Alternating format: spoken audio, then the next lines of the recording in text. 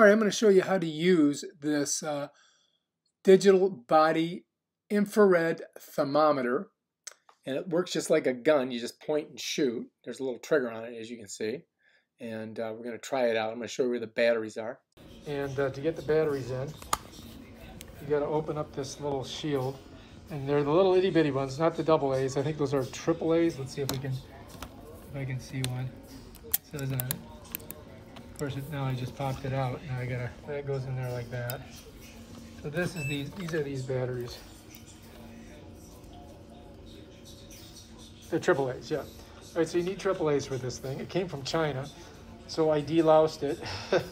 Notice I'm wearing gloves. And then to close it, you just go like that. To open it, you just push it there and it pops. That's how it works. It's pretty simple. My sister, we're gonna try her out. All right, so you wanna just get a couple inches away from the forehead, and it works just like a gun. You just pull the trigger. Bam, 97. Change the mode, 36.5. Change the mode, 97. So you can do it centigrade or you can do it Fahrenheit. How do you like it? It's fast. You're very low temperature. 96.6. That's my temperature. I'm running a little low. All right, if you like this video, please subscribe to my channel. Check out my other awesome videos on how to use stuff. This is a digital thermometer, so if somebody's coming in your house, just aim, point, and shoot.